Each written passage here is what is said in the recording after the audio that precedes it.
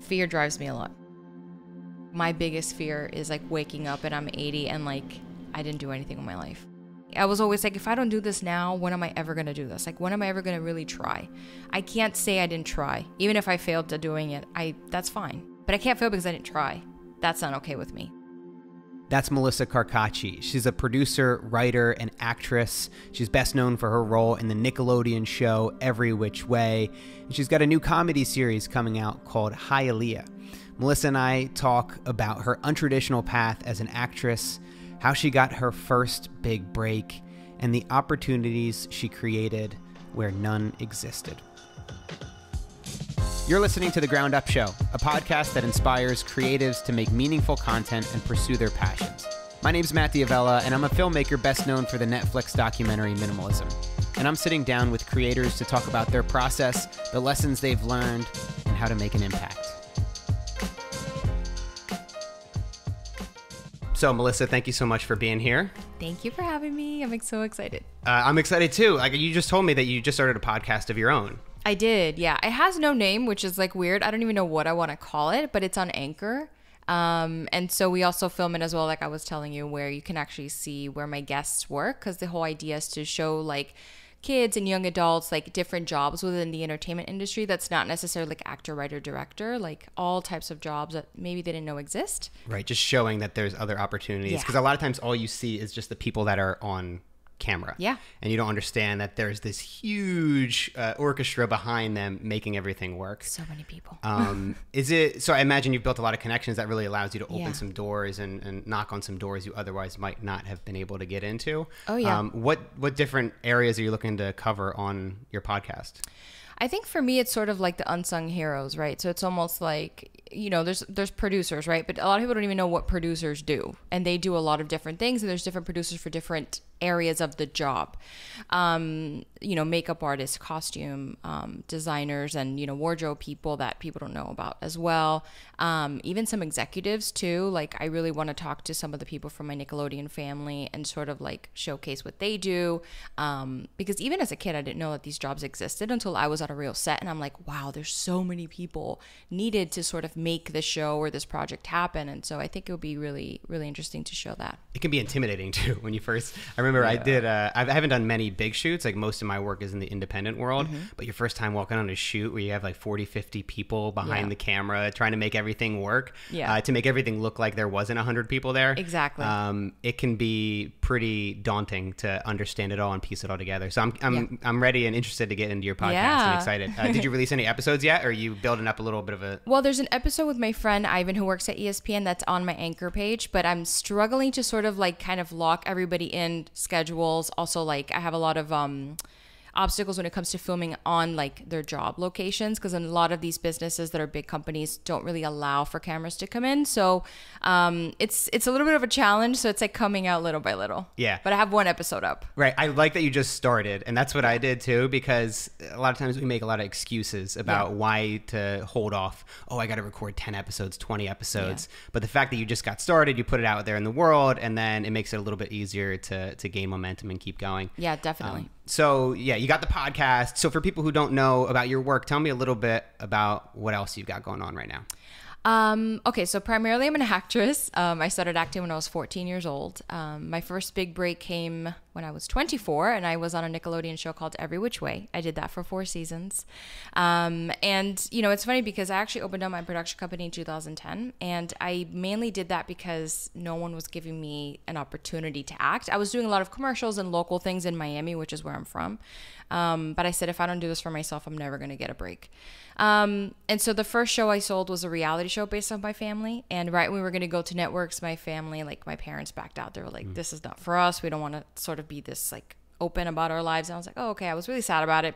But then Nickelodeon came knocking, and I was like, oh, I guess I'm not sad anymore. And I guess I don't need this company anymore. Yeah. I was very wrong. Cause like once I got like on the show, I loved being on the show, but I was like not 100% happy. And I realized that I was missing my company a lot. And I missed sort of that building from the ground up and like, you know, pitch meetings and building the show. And it was so much fun for me. So I said, okay, once this show wraps up, I'm going straight into that. And I did. So I revived my production company, and the first project that I did is Hialeah, which is a new scripted comedy series that comes out November 11th on Facebook. And so that's kind of what I've been doing now. I've been promoting the show, and it's been great. That's great. So we will go back, but it's kind of interesting because Hialeah, a lot of what the show's about is about your experiences growing up too, and the Cuban culture. So tell me a little bit about what it was like for you growing up, and when did you first start to take an interest in acting? It's funny because like it's really hard to pinpoint a time when I wanted to act. I would say 5 because that was the first time I ever did like a play in the kindergarten. And I begged my mom for years, and she was like, no, I don't want you to like, you know, give up your childhood for acting or to work or anything like that. So around 14, she was like, okay, fine, I'll let you start taking classes. And then from there, I got an agent and manager, started auditioning. So I've always wanted to act, and I've always loved entertainment. That seems like pretty quick succession of things kind of falling in place, because a lot of people work really hard to get agents and managers and all this stuff. It's so crazy because I talk about this with my friends all the time.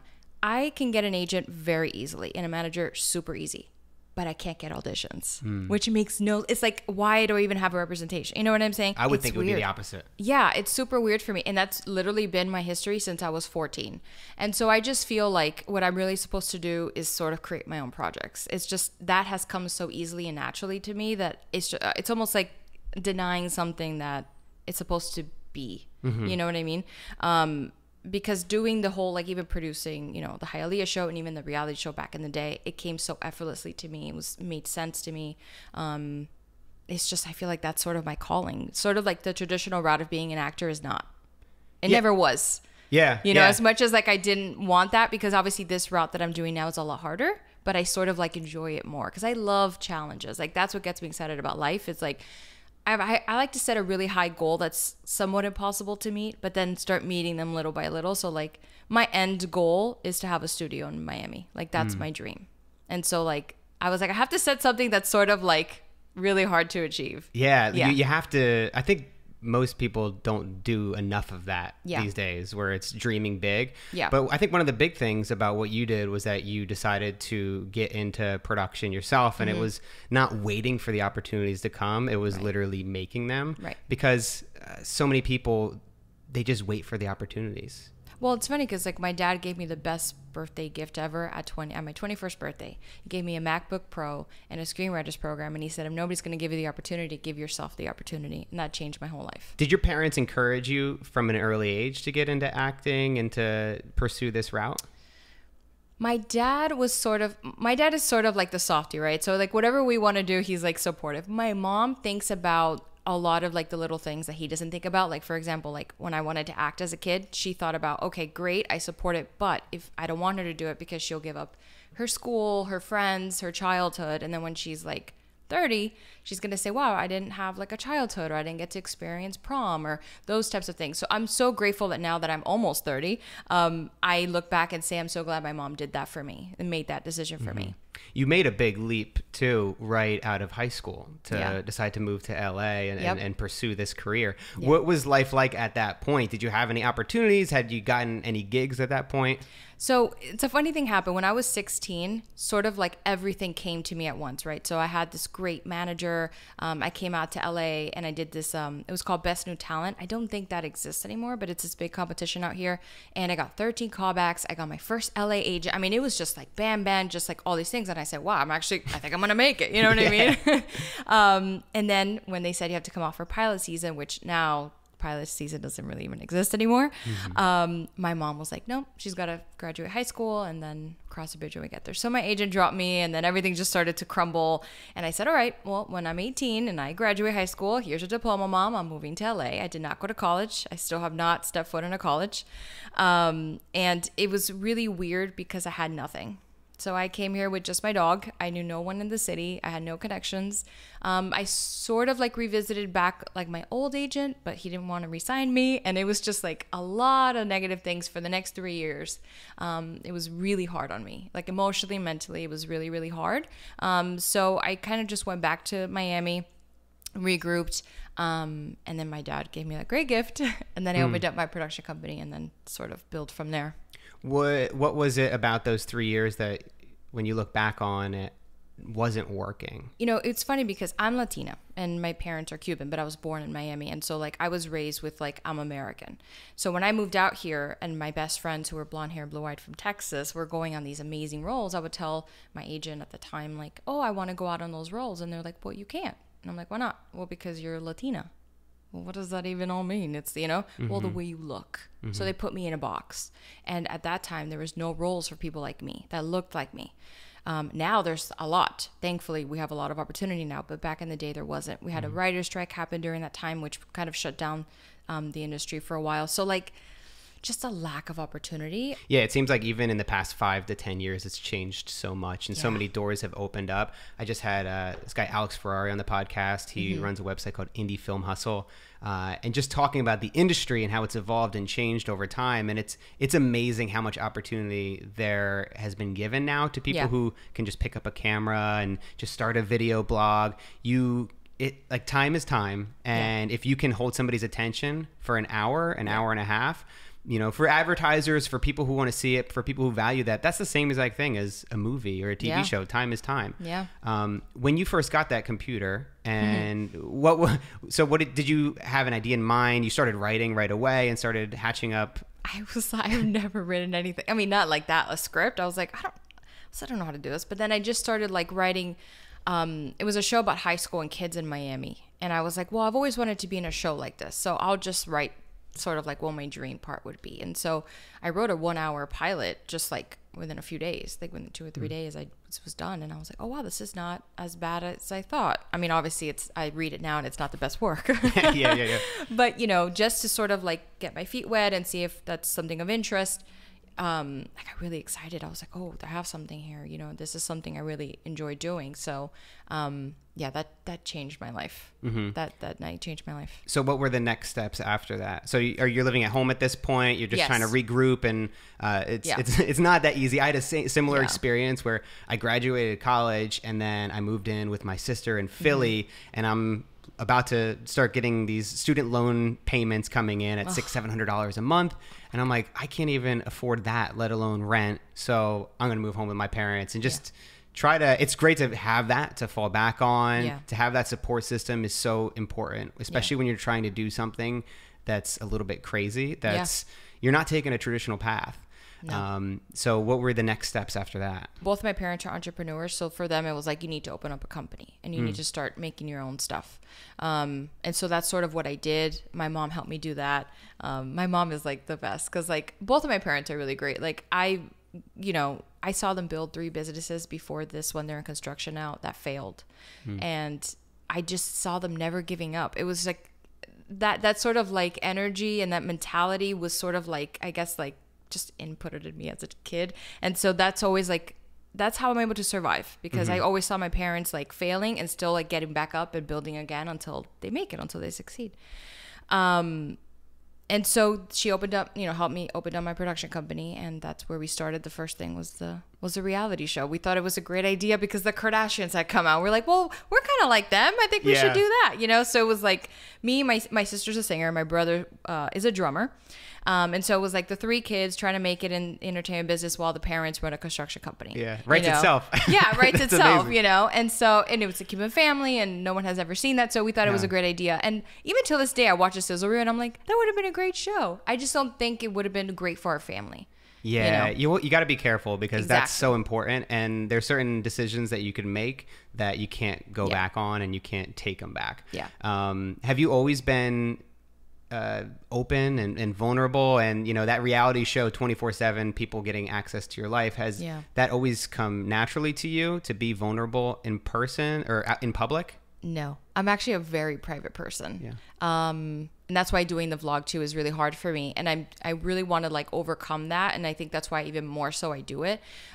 Because I'm afraid of judgment. I mean, it's probably like the actor thing inside of me where I'm just like, please everybody like me. Cause that used to be my job. Like now I don't even care. I go on other shows. I'm like, great. If you like me, great. And if not, it's fine. Cause I'm creating my own stuff. I really don't care, but back in the day, that's all I had was like, if I don't get this job, I have no money and I don't have anything.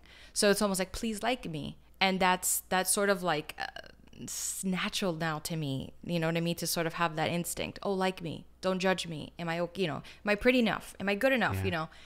And I'm just taking that all away. I'm like, I really don't care. Yeah, I think it's probably the combination of the experience of having been through it before, and it's very hard to learn some lessons just by reading about them. Like you could have been told that at a young age and it still wouldn't have affected you, but you had to go through it, and then now that you've been through it, you realize you're like, well, you know, you go on 200 auditions and you get one of them that really count. So it's not worth it to get worked up on every one. Exactly. But it's hard. It's hard not to. It is really so difficult. Hard. Yeah. Because you want every single one. Yeah. Or at least to make a good impression in front of the casting director so they call you back for something else. Sure. You know. So you go on this audition for Every Which Way. Yeah. And your life changes in 2.5 weeks. Yeah. Talk Crazy. about that experience from going into the first reading. Okay, so it's funny. I auditioned for a web series a month before the Every Which Way audition. And literally the casting director walked me out to my car and said, you got this job. I was like, that's great. You know, it's going to be my first thing. It's a web series. It's going to be great. They ended up not calling me. And I called my agent and I'm like, what's going on with this? Like, I thought I got the part. And she's like, oh, they went with somebody else. And I'm like, that is so... I'm like, no, that can't be. Like, they said I pretty much got it. So long story short, I get this email from my agent like a couple weeks later or a month after. And she's like, have you auditioned for this role? It was called Carcache at the time because our show is the English version of Carcache, which is a Latin American Nickelodeon show that was huge for the network. And I said, no, but I'll go out on it. And I read the script and I'm like, oh, this is fun. And I've always wanted to be on Nickelodeon. So I auditioned. I did the callback within 2 days after that. And 2 weeks after that, I was at my first table read. I mean, it was just like, I didn't really have to test for network. I mean, they say they submitted my tape to network, but I don't know that, you know, but it was just like audition, callback, and I booked it, which doesn't happen. So network TV is actually really hard. Like you have a lot of steps. I skipped all that. And were you signed? You had an agent, but were you part of the Screen Actors Guild at the time? I'm still non-union, actually. You're non-union, yeah. And so they don't hire a union on that show? So our show, because it was, so Nickelodeon Latin America produced it, we could do non-union. And in Florida too, you had to right to work state, so you don't have to be union. And we shot in Miami. So what's going through your head at that time? Like it's going into that room with all these other actors and actresses, you're meeting them for the first time, the directors and producers.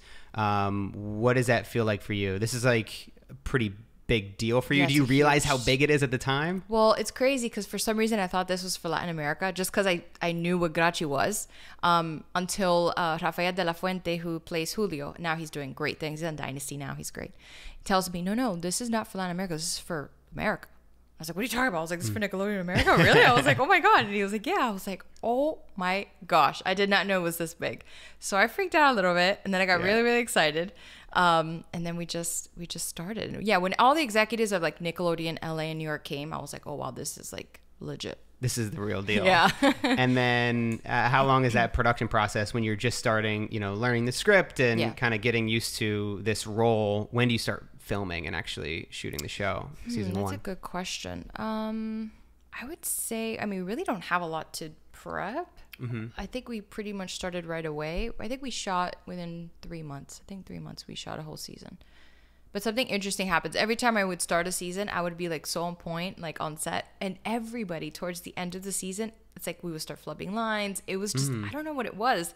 I guess it was because you're consuming this all day, every day. That's towards the end, it's like you're mentally like start to get a little off. What do the days look like? Is it like 10-hour days or is it? Oh yeah, you're working 10 to 12 hour days. Yeah. Usually, definitely. like with the bigger productions, it takes quite a bit of time. And our show aired every day, so we didn't do once a week, right? So we had a lot more episodes than what a normal show would have. Yeah. So you have 3 months of how many episodes are you shooting over that time? Oof, we were shooting. We aired. I'm not good at math, but I guess like 5 times a week times 4 because we were just in one whole month. So it doesn't give you much time to overthink what you're doing, right? And the acting you're doing, you're just like, have to nail it. Got to move on to the next thing. Yeah. Plus, we shot out of order too, because so we would shoot by sets, right? So I played Nurse Lily. So in our set, the nurse's office, whatever we had that like week, we had to shoot it all in that set that week, and so it would be episode 1, 5. So it would just be all over the place. You start to get some attention for it. Like when did that happen? Was it like episode 1, season 1 releases, and then all of a sudden people start?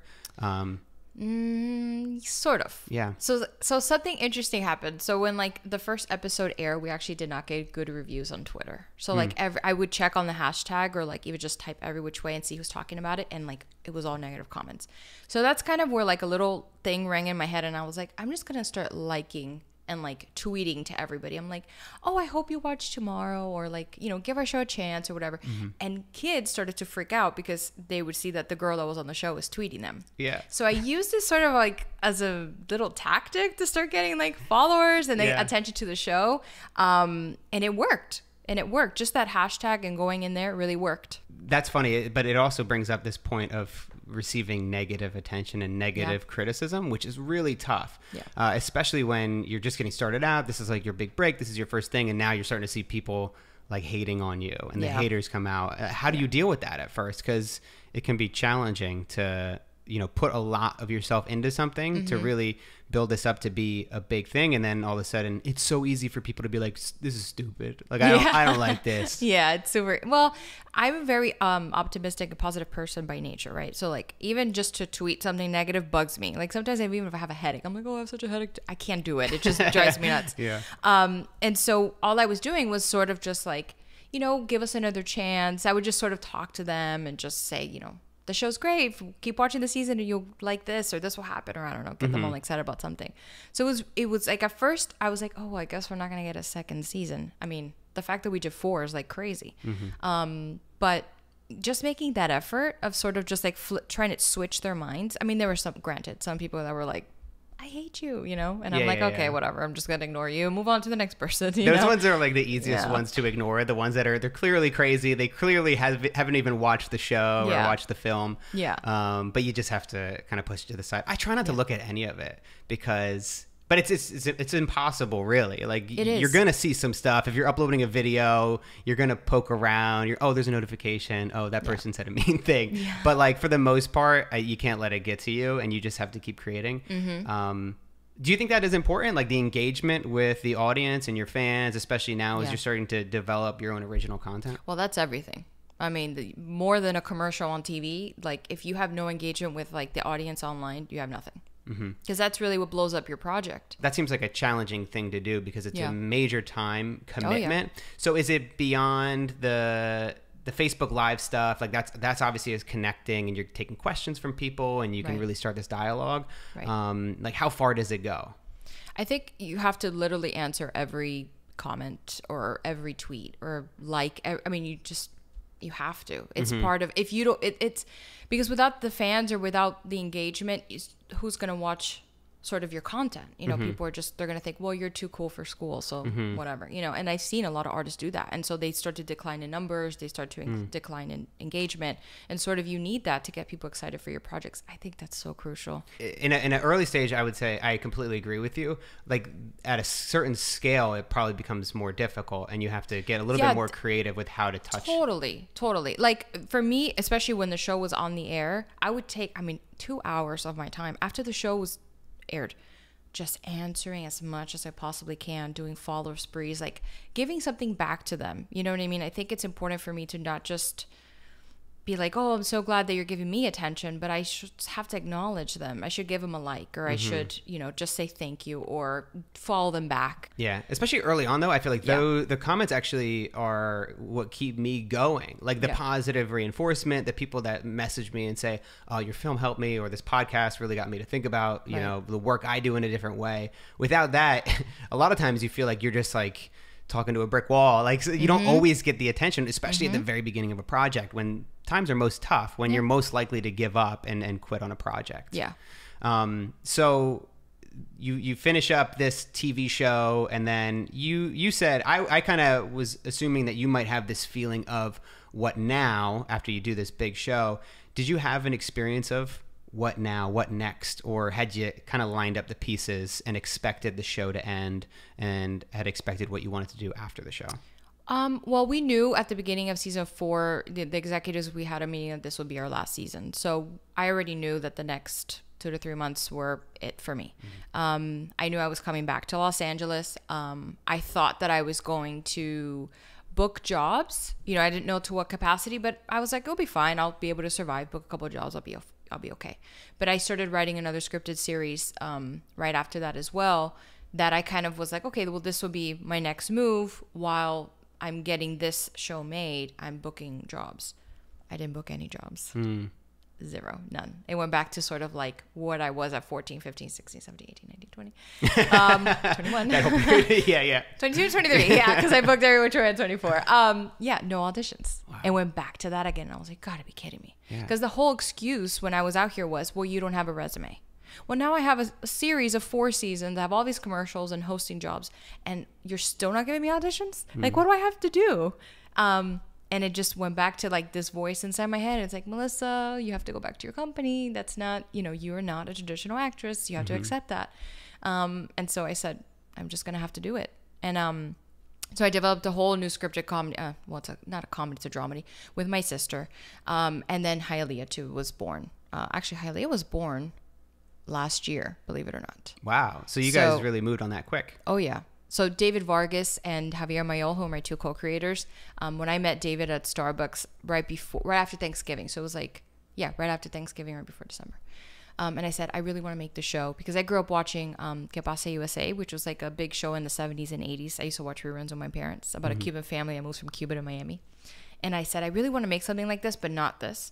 And he was like, oh, funny. Like me and Javier have been wanting to make a show like that. And I was like, okay, so let's just do the show. And he's like, well, when do you want to do it? And I was like, I want to do it the first week of January. And he was like, okay. He's like, between the holidays and the whole, and I was like, yeah, we can do it. I want to do 8 episodes. He was like, oh, no. He's like, we'll do 6. I don't know if we can do 8. I was like, okay, fine, I'll settle for 6.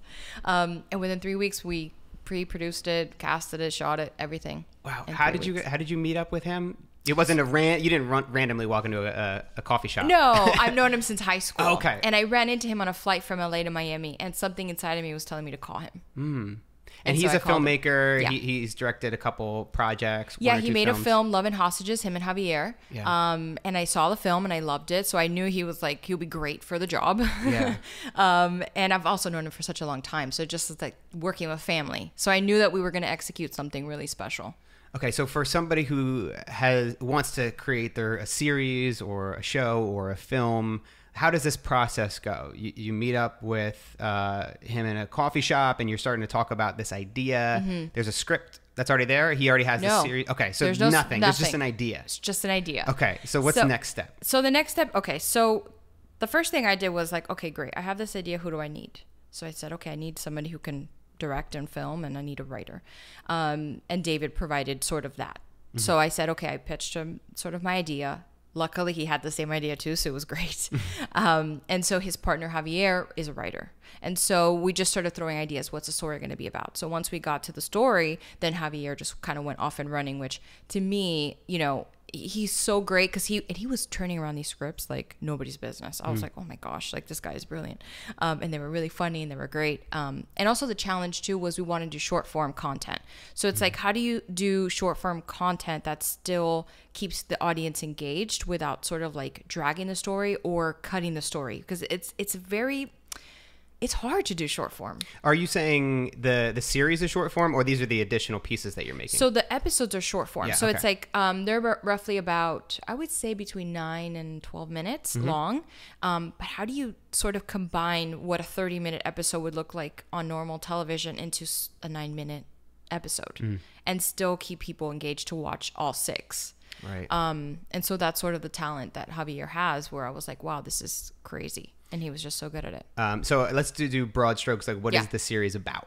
So the series is about this young couple named Mari and Kay, who meet at Chicago in the university. And so they move back into my character, Mariposa's family's house in Hialeah because they're newlyweds. They don't have a lot of money. And they're sort of trying to figure out life.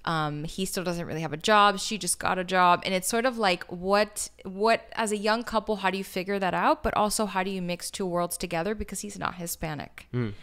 So, and he's just a white Jewish guy. Yeah. and religions, like, how do you mix that? Like, how does that all look like in a Cuban family, which becomes to be very challenging, but I think very interesting, because I think now in a time where America is so diverse, how do we all sort of like work together as a big happy family in this country? And that's sort of like what this family dynamic with these 2 characters sort of like reflect. Yeah, I love it. I saw just you've only put out a couple little teasers and scenes from it, but you kind of get, without even much dialogue, you kind of get a full picture of how the series is going to progress. Yeah.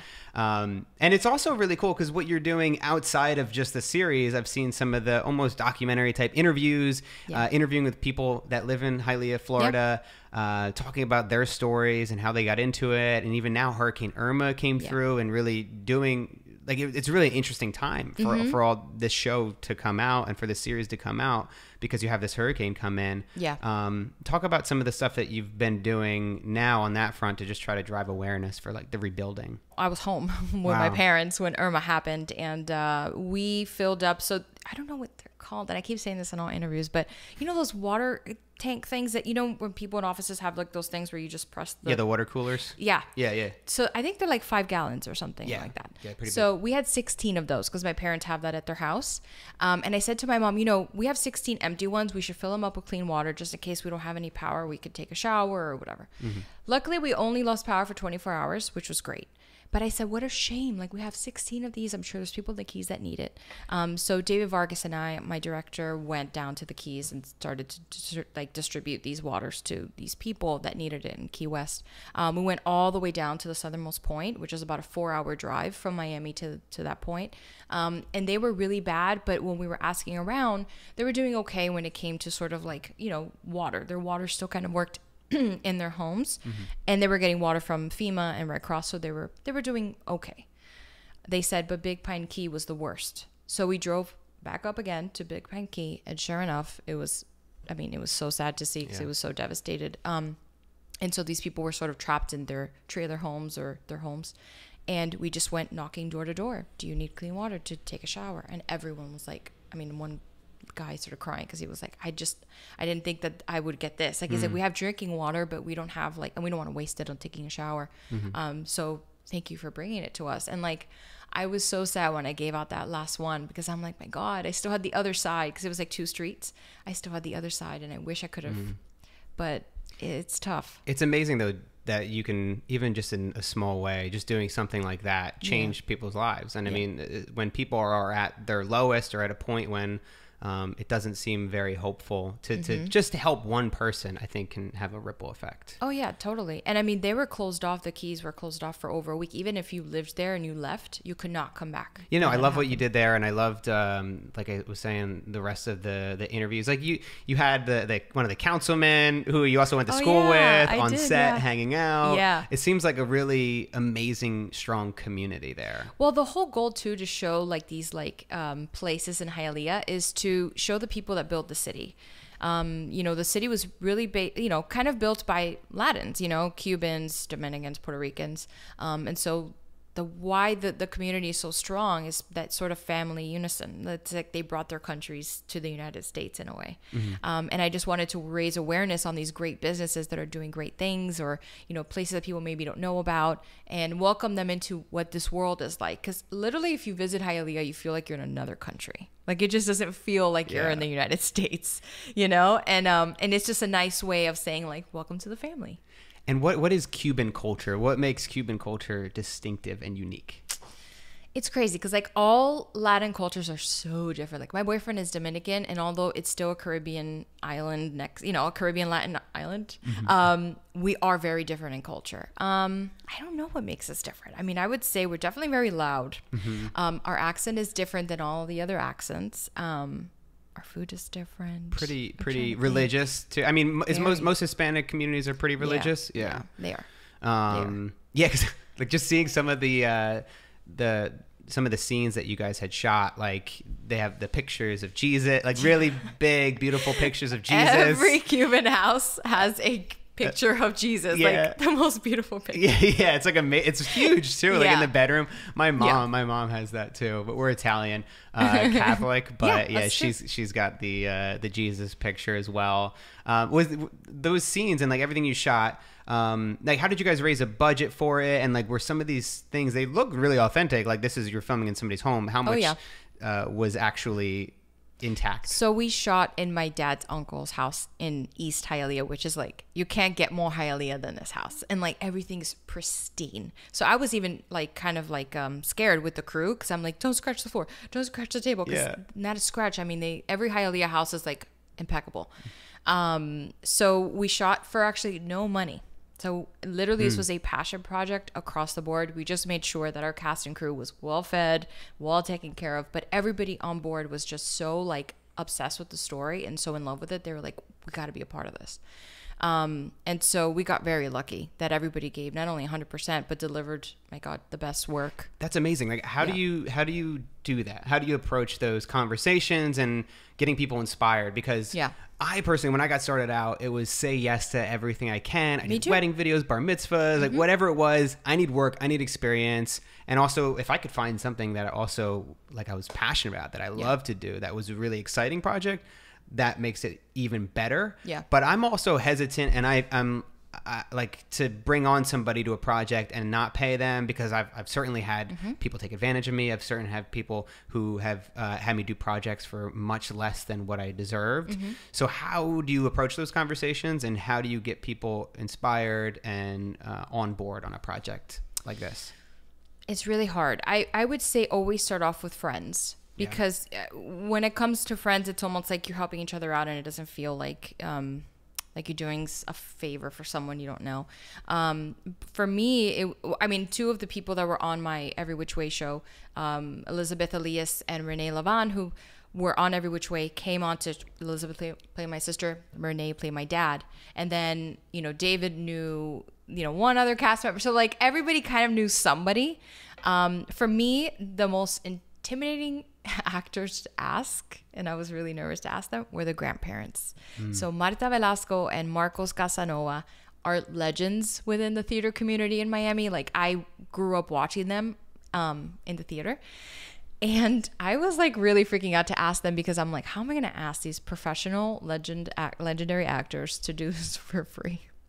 But I called Marta first, and I told her about it, and I said, my goal is to really like put it out there and like get a deal or something, I really sold the idea of what I wanted to do, and then prayed that I would be able to execute it, because, you're promising these things and obviously anything could happen. But I was like, well, that's good, because it'll motivate me more to get a deal done, And she said yes. She was like, I would love to be a part of it. She's like, I normally do not say yes to this stuff, but I don't know why I feel like I need to say yes to this. And I'm like, oh my God. She's like, but I only have one condition. I said, what is it? She's like, that Marcos will play my husband, because I don't trust anybody else to play him but him. And I was like, well, that's fantastic, because now I don't have to go looking for the grandfather. You know what I mean? I'm like, no, that's great. So, because I put on a casting notice and no one submitted for the grandparents. And this was like a few days before we started shooting. That's so tough to cast for. So, and there's not that many old actors like that level. Yeah. Not only that, but the accent. The Cuban accent is so specific. And that's what I said. If we don't have the grandparents as authentic as possible, we don't have a show. We just don't, because the accent, everything has to be very specific. I don't know how I pulled that off. I don't know. That's all God, because I can't. I can't. And so this is where good producing is important. I mean, this is like is this technically your first producing project, like seeing it through from beginning to end? What was that experience like? And like, is it made up of these moments where you're like, I got to call this person. I really need to make a good impression. I really need them to, I need to win them over to my way of thinking. What was your experience like as a producer on this project?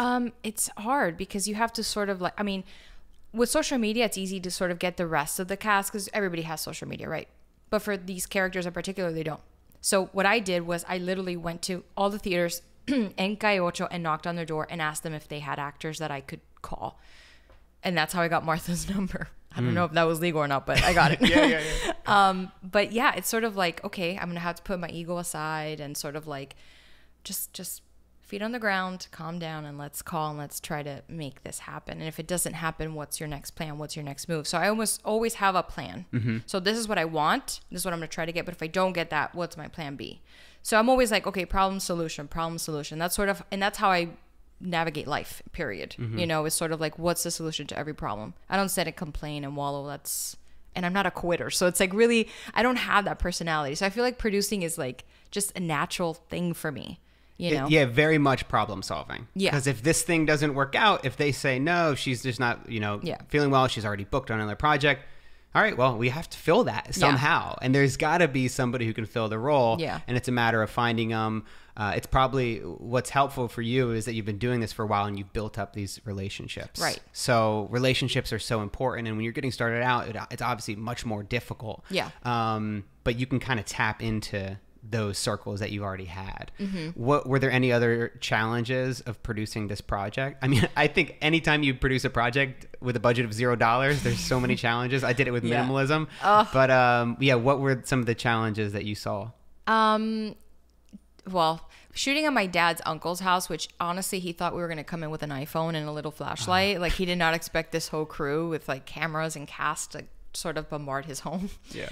That was definitely a struggle because actually his wife had just had open heart surgery, which I didn't know.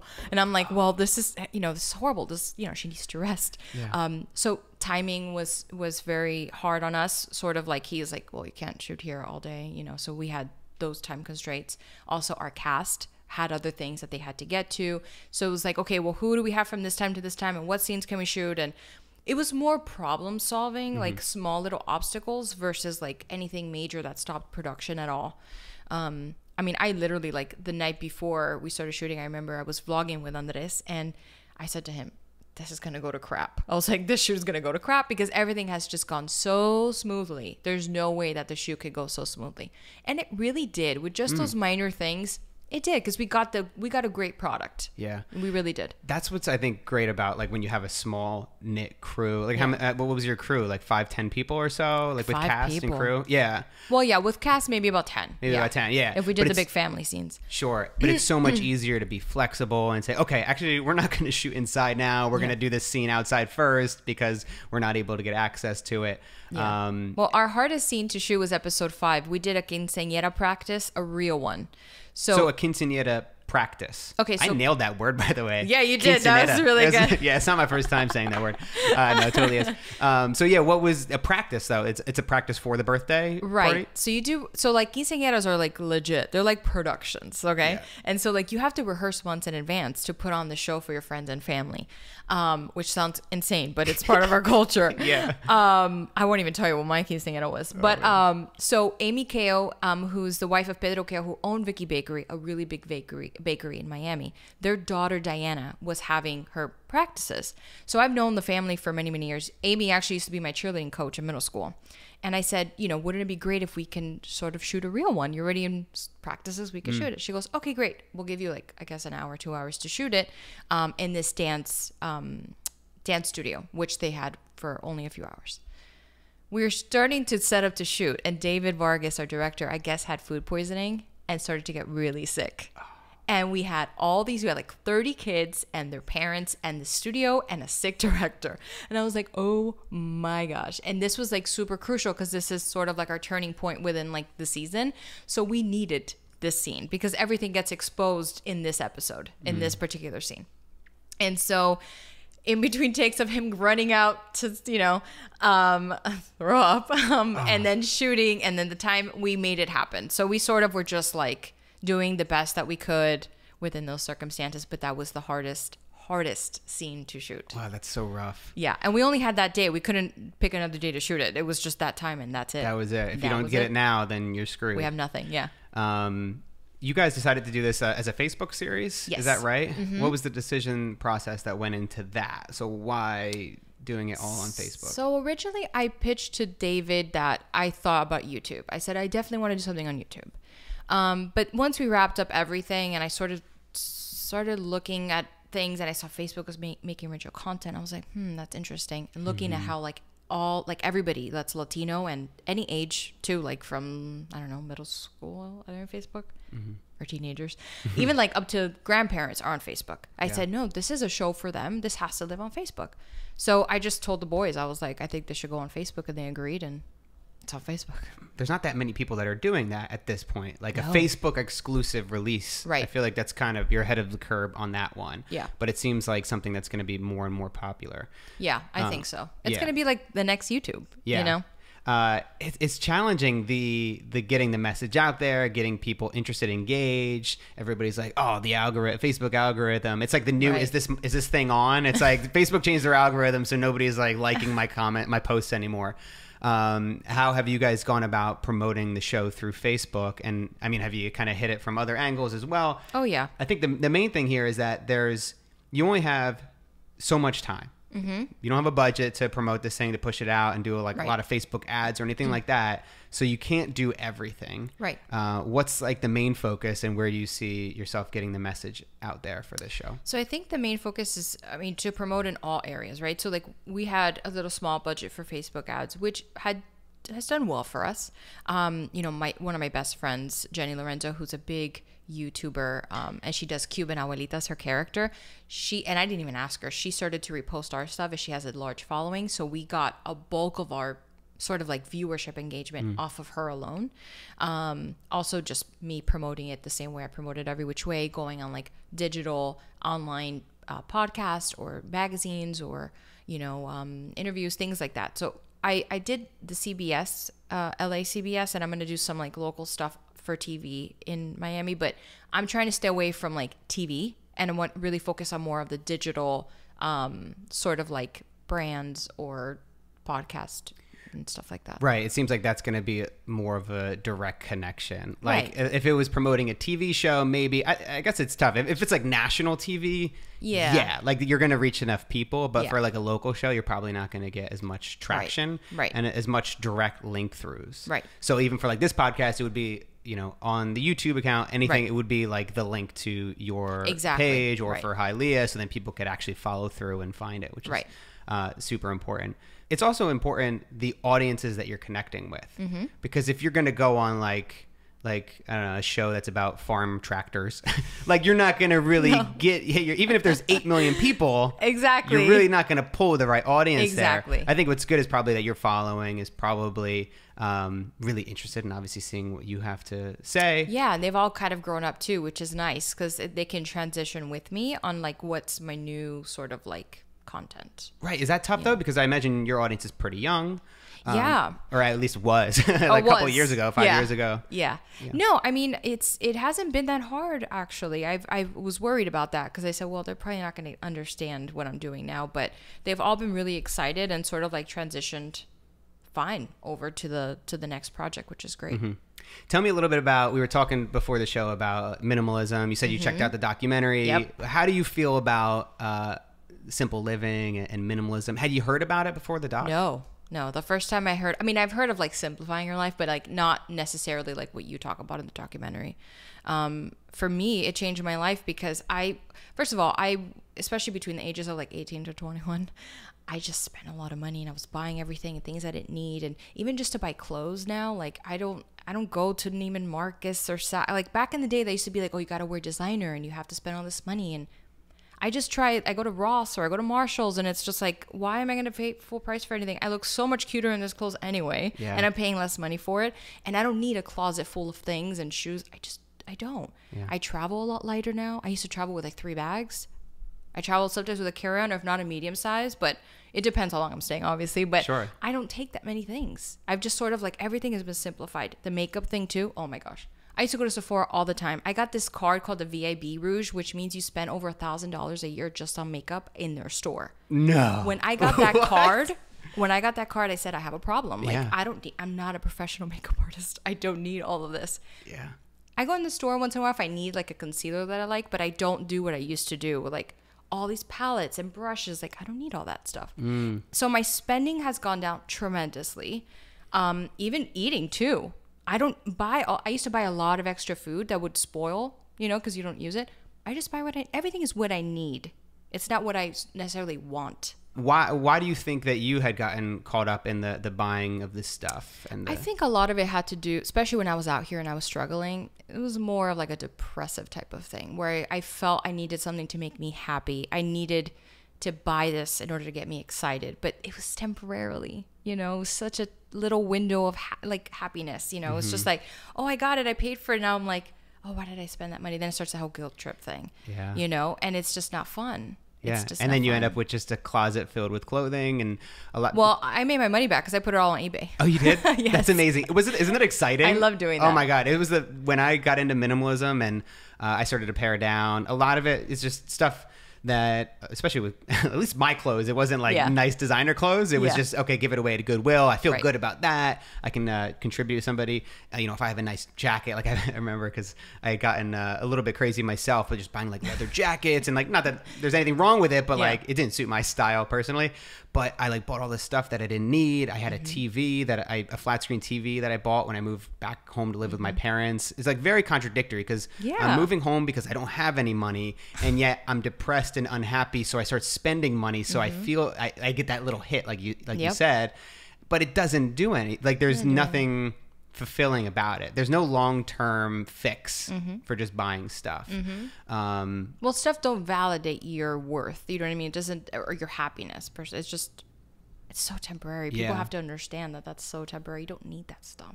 It seems like it may be even a little bit more difficult for somebody like you who, who is seen by a lot of people. Like a lot of what you do is how you present yourself in the world. Yeah. And so where's that line, right? Where's that line of like, you don't need the designer stuff, but still you want to look nice and you want to, Yeah. I mean, for me, it depends what the event is, right? So like a lot of like the big events like Kids Choice and stuff, I'm lucky enough that designers will lend me their clothes and I wear it and I give it back. And that even happens with local shops as well. But like, for example, like this shirt, I've already worn another interview. And I thought, well, I should get another outfit because they already saw me. And I was like, why? I love this shirt and it's from Topshop. And I'll just do it different. I did my hair picked up with red lips on the other shoot. I'll wear my hair down with like a nude lip on this one. I'm like, hey, if Kate Middleton can recycle her outfits, so can I. You know what I mean? And that's sort of like, that's what's important to me. It's not... And what I want people to sort of like get from me is more of my message. And yes, I understand that the look is important because you have to sort of like, you have to portray yourself as to who you really are. And this is me, and I love makeup and hair and I love all that stuff. But also too, I don't want to be too extra or try to like come across as somebody I'm not. I'm not going to come in a Valentino dress because, I have to wear designer.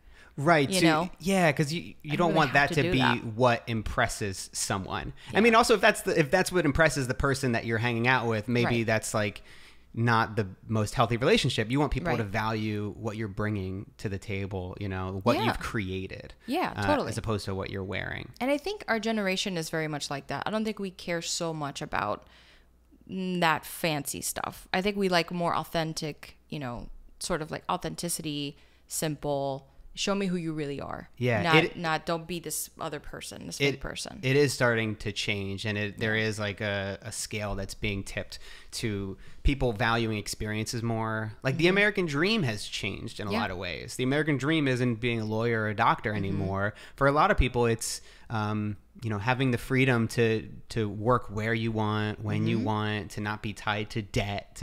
Because obviously debt is now a huge factor in a lot of people's decision making. But I think it's great to have people like you that really promote a healthy message, especially for young girls, because I think it's easier for them to get caught up in need the makeup, need the stuff, need the clothing in order to be happy. Yeah, especially with Instagram. The makeup is such a big thing now. Like all these Instagram girls with the highlighter and the contouring and the whole thing. Like I don't think you need to. I think you should enhance your face, not change your face. Like find the pretty parts of your face and highlight that, but don't contour and make yourself look like somebody else. Like I'm in shock when I go on Instagram and I see that.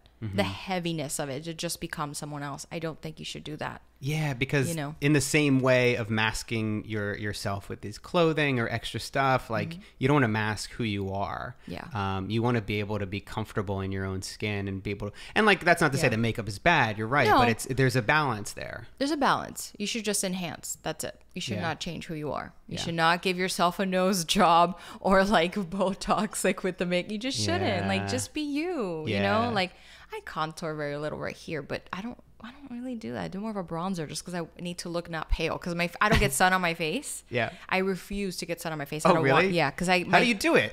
I literally lay out, but I put something over like something either like my hats? Shorts or a hat or something to cover it. Because like my dad said that he knew this woman in her 80s that she did not have any wrinkles, and her secret was because she didn't get sun. That's it. No, you gotta get sun though. But not on your face. Oh, how do you go to the beach? I just cut. Well, I wear a hat. Yeah. Yeah. Well, if I have an umbrella, I'll just put my body out and leave my head inside. Yeah. That's so funny. My girlfriend does she does a lot with the sunscreen and the sun care for the face. She's very cautious. She's Asian, so her mom, who listens to this podcast, Lynn, she's amazing. She always says you got to put not the makeup. It's like the eye cream. I guess there's cream. The eye cream. Yeah. Yep. What is the eye cream? What is that? Well, it's supposed to prevent wrinkles. I don't know if it really does. Yeah. But it's great like for under makeup because it smooths out the concealer. I mean, I can go on and tell you all these. Listen, Sephora did me well in the sense of like I really learned a lot of tips and tricks. Yeah. Yeah. Somebody just recently said, I just started this a vegan diet. So you did? Yeah, I just started. Did? Okay. Yeah, because I tried it. It wasn't for me. Yeah, so Rich Roll is on the podcast next week, and he's amazing, and he's been a vegan. He basically had this amazing midlife turnaround at 45 years old, where he became a vegan and then an ultra endurance athlete, started running these Ironman races. He actually ran 5 Ironman races in a week on a vegan diet. Which is like crazy because it's contrary to what a lot of people think. It's like, oh, you go on a vegan diet, you're going to get weaker. Right. So my thing is like, I want to go into this vegan diet, but I want to try to get stronger. Right. Somebody actually said that the reason I bring it up is because I was out last night and the waitress said, because I told her I was vegan and I'm trying to figure out, okay, what can I pick from this menu? And she's helping me out. Right. Honestly, the only thing that I ended up getting was just this arugula salad. It was just like stems and olives. They didn't have anything else. But now I have a little bit more empathy for people who are vegan. I also understand like you have to look at the menu before you go to the restaurant. Yep. But she said, your skin looks amazing. Yeah. I think she might have just been talking me up. It really does. Thank you. It does. But maybe the vegan diet's helping. No, it works. I mean, when I did it for 4 months last year, and it works. I did lose a lot of weight, but it just wasn't for me. I was in that sort of like situation where you are now, where you're trying to figure out like what to eat to make your energy go up. Because I was very low energy, had a lot of headaches, and I wasn't really doing carbs because they were like, oh well, you probably ate a lot of carbs, and although I love them, I wasn't. I was following that book, The 20-Day Revolution or something. I haven't heard it. It's Beyonce's trainer or something I should know this. But it was good. It was great, but it just wasn't for me. Yeah. It wasn't for me. You know what's great though is that you have to experiment and try new things, and you have to be open to it, because I get into that too of like, oh, I would never do a vegan diet. I could never do it. I would never do a vegan diet. But then now here I'm doing it because I think you have to be open to trying new things, open to new experiences. Yeah, totally. Even if it's minimalism, it's like, all right, Courtney Carver has this amazing Project 333 where it's you whittle down your wardrobe. And I think oftentimes the wardrobe is the best place to start, because most of us only use only like 20% of what's in our closet. 80% goes unused. So you just take 33 items, shoes, jewelry, whatever, shirts, shoes, and you only live on that for 33 days. Like that's all you wear. And it's a great experiment to start to figure out what you need, what you don't need. And it's not forever. Like you still got your stuff. You didn't throw anything out. That's the same thing with me for this diet. So what diet do you go on now? Like is it just no diet? So what's clean? Like a lot of people talk about that. So clean eating is just, really, if I have something fried, it's not every day. It's maybe once in a blue moon. Like just, a lot of greens. I'd like to make sure that my, plate is balanced, so my protein, my carbs, and my veggies, and I have my fruits every day, and a lot of water. I try to drink at least a gallon of water a day. Like that's sort of like my goal. So that's pretty much it. Just very, very clean in that sense, and very balanced. So I'm not necessarily like on a diet, which I actually did gain some of the weight back from the vegan diet that I did, but it's fine. Like I just wanted my body to sort of like do what it wanted to do in a healthy way.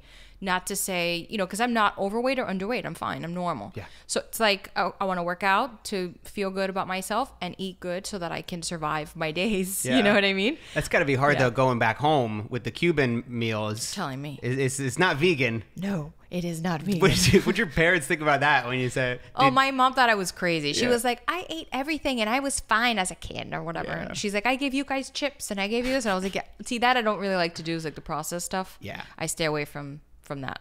Were there any food documentaries for you that kind kind of? Oh yeah, Food Inc. Is it? Yeah. Yeah, wasn't that really amazing? good. That was one of like the first ones that was like, oh shit, I'm not allowed to eat chicken anymore. Although I eat chicken, I mean, not now during this 30-day thing, but I do eat chicken, and but you just have to be a little bit more aware of where it comes from. But like, yeah, it's amazing what a documentary or a book can do to kind of open your eyes up to a different world and get you think a little differently. Well, when I was around 22, 23, I got a lot of acne all of a sudden, like all over my cheeks, like really, really bad. And I was never an acne kid or teenager. And I was really struggling. I was trying everything and I couldn't get rid of this acne. So I found this book called, I think it's called, well, she's very big on the glowing green smoothie. But I forgot the name of her book. Kimberly Snyder is her name, the author of this book. I came across her book in a Barnes & Noble, and it, like in the back it says something about like losing weight, but also acne. And I was like, oh, what is this? I got to get into it. So that's when I started educating myself on plant-based diets and green smoothies and all that sort of like stuff, that I started to get more curious about food. And I started watching, documentaries like Food Inc. And there was a lot of other ones on Netflix that I've watched. I recently did watch What the Health. But I feel at this point, I've watched so many, they're all the same. Yeah. So it's really hard for me to sort of say, oh, this is what I picked up from this one or that. They're all kind of the same for me in a weird way. You know what it tips is that the first one you watch is the most important. Yes. Because then it gets you to start to think a little bit differently, opens your mind up to a different lifestyle. But then it's the other ones. It keeps you on track. It keeps you focused on eating healthy. Or for me, it's every year I read a book on personal finance. Yeah. Coming from a place where I was in debt, $100,000, bought a brand new car. And so I'm in like $117,000 in debt, living in my parents' basement. I was like, that was a low for me. And I was like, I don't ever want to be in that position again. And what helped me, it was first reading a book about personal finance, Dave Ramsey, Total Money Makeover. Incredible book. It's a little bit corny, but it was, for me, it was the first time I had gotten really good advice about personal finance. And it was like, okay, now every year it's the same shit. Yeah. I'm like reading about the same stuff every single year, and the same principles about not getting into credit card debt, not using your credit cards, and a lot of these principles, but you just need to relearn them and just keep yourself motivated, because oftentimes we can go off track. Progress isn't a straight line. Yeah. Sometimes we slip up and sometimes we make mistakes. Sometimes we buy the thing that we don't need, but then we can be aware of that and then give it up or sell it. And even with like your career, like I'm always investing my money back into my career. Sometimes I'm like, well, you gotta kind of go 50-50. You gotta be like, you gotta eat, and then you also gotta like, feed the monster of the business.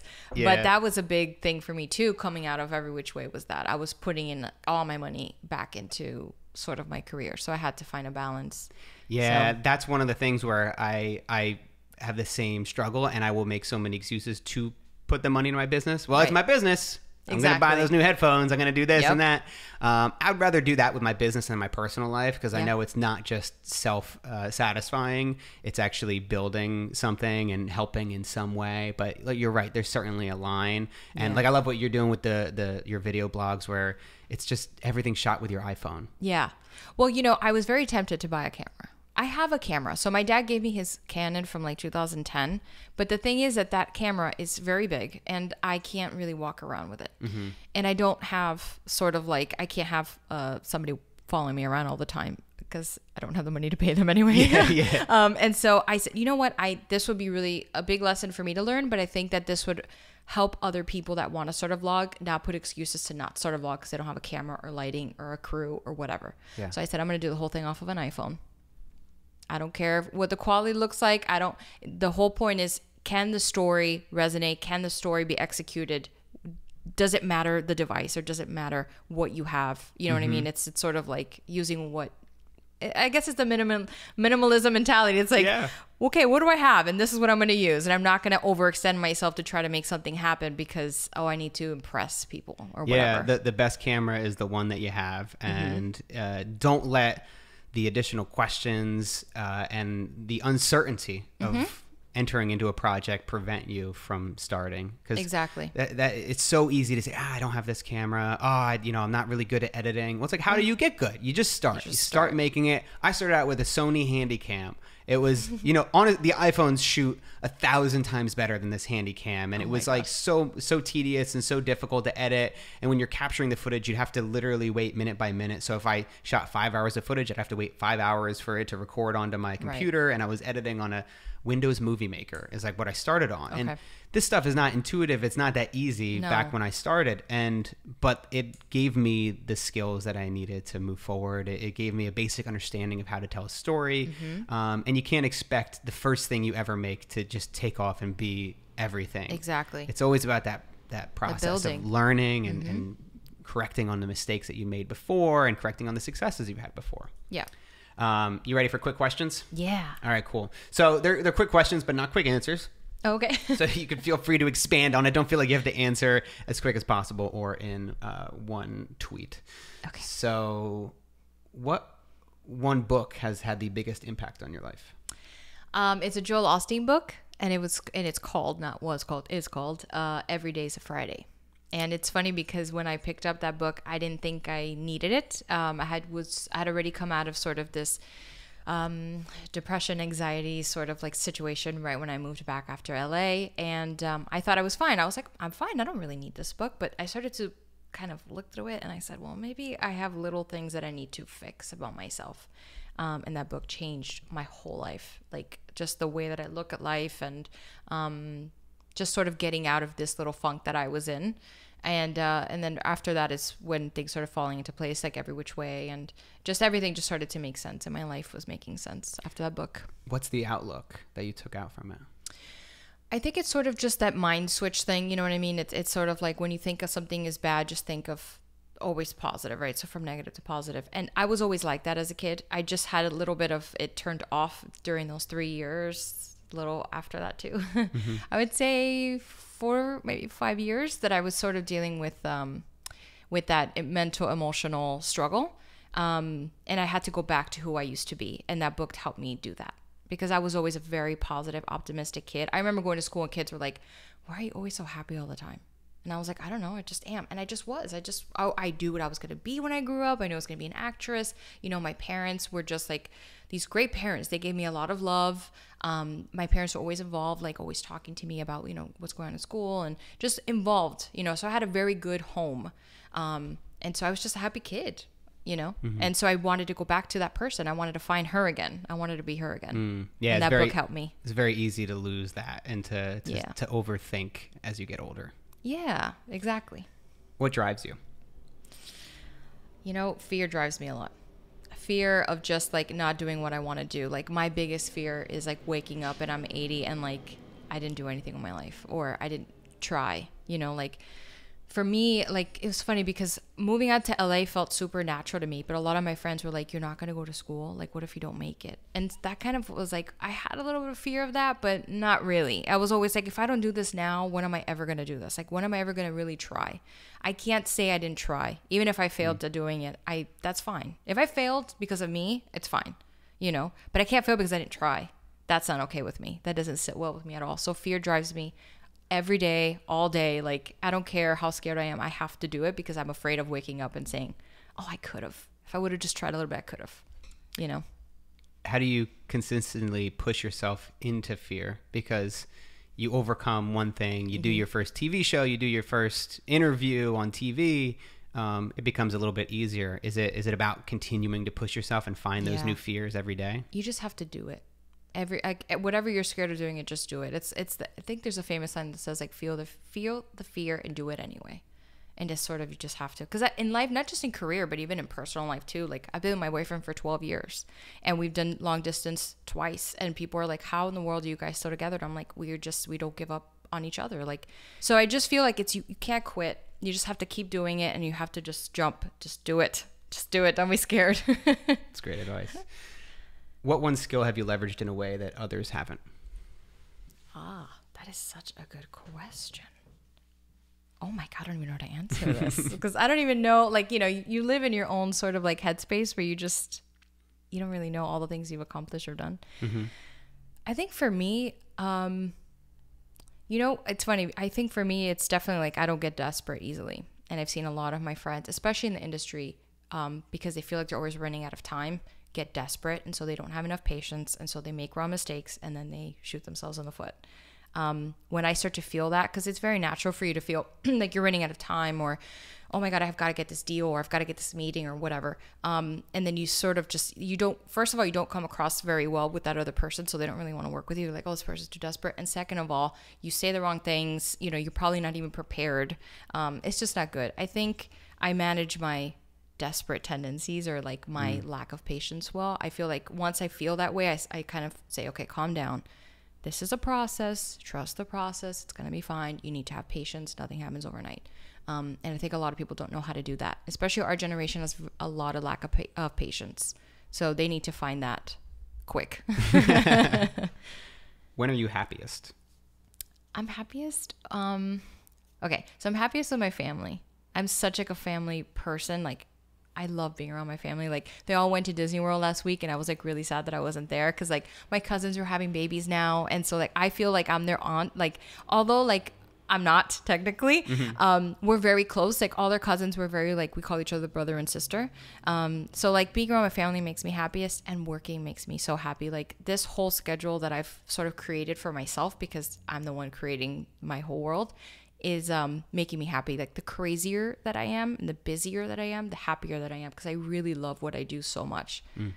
It's funny, my boyfriend had asked me that question not too long ago. He's like, would you be okay with like being a housewife and be financially taken care of and all that? And I was like, no. And he was like, but why? Everybody wants that. And I'm like, not me.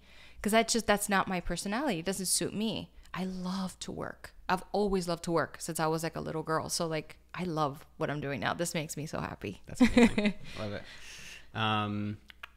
Let's see, a couple more questions here. Okay. What's the simplest advice that's the most important to follow? You know, not to give up. My dad used to tell me that all the time. And also, like, if you don't believe in yourself, who will? My dad was very big on that as well. Not giving up is so simple and so cliche and repeated, but it's so true. Like, you just can't. Like, even if it takes you a zillion years to get there, you just have to keep doing it. Because when you really fail is when you quit. That's the true definition of failure. Not you, like, having these small little setbacks. That's not a failure. You know, that's going to help you to grow, to actually accomplish your dream and actually be able to execute, because you can't be like born and then be the president tomorrow, like, or be the president of Nickelodeon tomorrow. Like, you have to have a path. There is no overnight success. That doesn't exist. Great. 2 more questions. Actually, yes. No. Oh man, we got a good one here. So, all right. I've got a big goal to get The Rock on my podcast. Oh, as you can see over your shoulder, I got The Rock right there. That's why that's there. I don't have a. I'm not a stalker. The Rock is the bomb. The Rock is so good. You're from Florida. The Rock lives down in Florida. You know, here's the thing. Like, I don't have a lot of clout. Like, The Rock doesn't know who I am. I'm a nobody. I'm just a guy with a podcast. You are not a nobody. Trust me. All right. You have one of the best documentaries on Netflix. You are not a nobody. Thank you so much. I really appreciate that. So I feel like, to get The Rock on my podcast, to achieve this goal, I need some friends to help me out and to pitch The Rock to come on the podcast. So what I've been having a lot of people do is to look into that camera right there and ask The Rock if he would please come on to Matt's podcast. Okay, so you want to look at that camera? Yeah. Okay, The Rock, Dwayne The Rock Johnson. You have to, and I am ordering you to come to Matt's here, to his little podcast right here. This is amazing. To come and do a podcast with Matt. You want to know why? Because he is one of the best creators I've ever met in my life. He has the best documentary on Netflix right now. The best, and I'm not even kidding. So you need to come here, and you need to be a part of this podcast, because you're the bomb and he's the bomb. And 2 bomb people need to be in the same podcast. Okay? So come, Nale, you need to come. That's so good. Thank you so much. Holy shit. You're welcome. That might do it. I feel like that might tip the scale. I think the Nale was good. Oh my God, yeah. Nale Ming, come. Yeah. Maybe a little pitbull for him might work. Yeah, I'm persuaded. So thank you so much for that. What I think I'm going to do, and I might cut some of this out. I think this was actually fun though. Sometimes that's so fun. I love it. I want to actually make this like kind of collaborative video to pitch The Rock, because he's got such a great ground up story. And he's so passionate passionate, and he's just the guy that just proves that there is no making it. There is no final destination. It's the work that you do every day, loving what you do, that is the most important part. Yeah, I honestly, for me, he's like somebody that I admire and strive to be, because what he's done and created for himself is sort of like what I would love to do. I think what he does with his production company is just like incredible. So like him, Oprah, Walt Disney are like my top people. Yeah. It also comes back to too what you're saying about just connecting with the fans and the audience and just being genuine. So well. Oh my God, it's so well. He always makes time for people, and I think that's something that it's easily overlooked as the more success comes your way. And well, it's you're grateful and that's what he's doing. He's like, I have to be grateful for you, because without you I would not be here where I am today, and so I have to give back by tweeting you or being on this podcast. Great. Yeah, we'll see if that works out. I've got patience, so I think I'm willing to wait it out on this one. So 2 more questions here. What one thing should people read, watch, or listen to before they go to bed tonight? I have this app called Calm that I love, and so it just like puts me to sleep because it walks you through sort of like your sleep steps. But I'm always out in the first 2 minutes. I think it's like 20 minutes long, and like 2 minutes I'm like done. Oh, that's great. Yeah. Okay, cool. So check out Calm. And lastly, where should people connect with you online? So everywhere is at melicarcache.com, MELICARCACHE. All right, Melissa, thanks for coming on the show. Thank you so much. This is fun. We have to do it again. Yeah. Maybe next time when The Rock is here. Yeah. Thanks for listening to The Ground Up Show. If you like this podcast, there's something you can do right now to help. Head on over to iTunes and leave a quick review. I print out every single one and I put them up on my mood board above my bed. Okay, that's not true, but I still notice and appreciate every one. For more on The Ground Up Show, including behind-the-scenes videos, check out groundupshow.com. Thanks for listening.